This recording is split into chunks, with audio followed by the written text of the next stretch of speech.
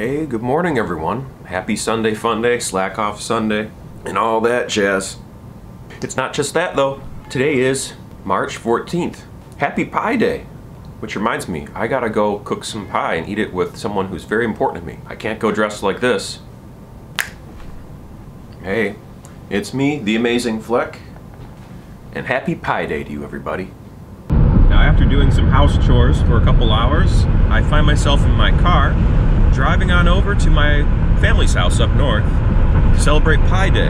Now what is Pie Day, you might ask? Well, Pie Day is March 14th, which references pi, the number, 3.1415926535897932384626433, and that's as far as I've gotten to remembering it. I think it's like 25 or 26 digits or something like that. The point is I can calculate the circumference of the planet Earth to a very, very high degree of accuracy on paper and without a calculator. I mean, if I ever needed to calculate something to that degree of accuracy, I'd probably use computers or a scientific calculator anyway. So then, because we're celebrating March 14th and the number pi, we're also celebrating it by eating pie.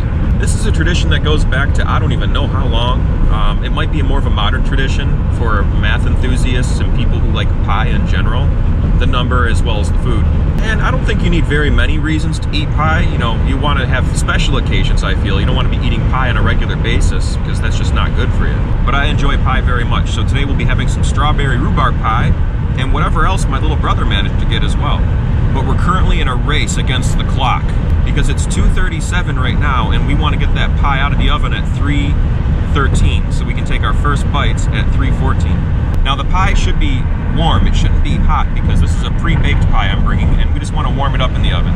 So one way or the other, we're going to have our pie at 3:14, but I want to make sure that it's at maximum warmness for optimal enjoyment purposes. This is for the sake of science, folks, providing us with the humble pie, the number in the food. So my interest in pie goes way back to when I was in elementary school, I think, yeah. I was at my relative's house for a family gathering. I think it was a Christmas party. And they had this book on their shelf called A Brief History of Pie by Peter Beckman. And I opened up the book because I was interested in mathematics at the time. I remember in my math classes in high school and middle school and elementary school, I would like to mess around with numbers and try to find out easier ways to do multiplication and division by looking at patterns. If I wrote down numbers and their multiples, I could look at different patterns, or with addition and subtraction even too, and try to find easier ways of doing mathematics. I didn't find anything too groundbreaking or crazy, but it was fun. It was a hobby for me to work on something like that while I was in school, and I felt like it was still school related too.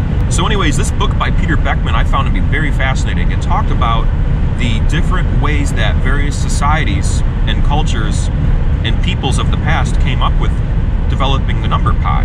One of my favorite methods was how the Japanese figured out the number pi. They did it in a way that kind of resembles an actual pie that you eat.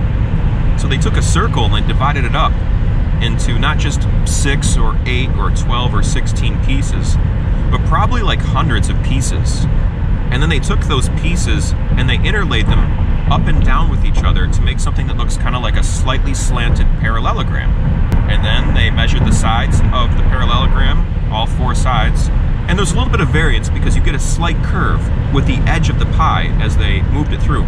And that's how they discovered the area of the parallelogram and therefore the area of that circle that they broke into many different pieces. And through that, they found their own ratio, which was incredibly close to 3.1415926535897932384626433.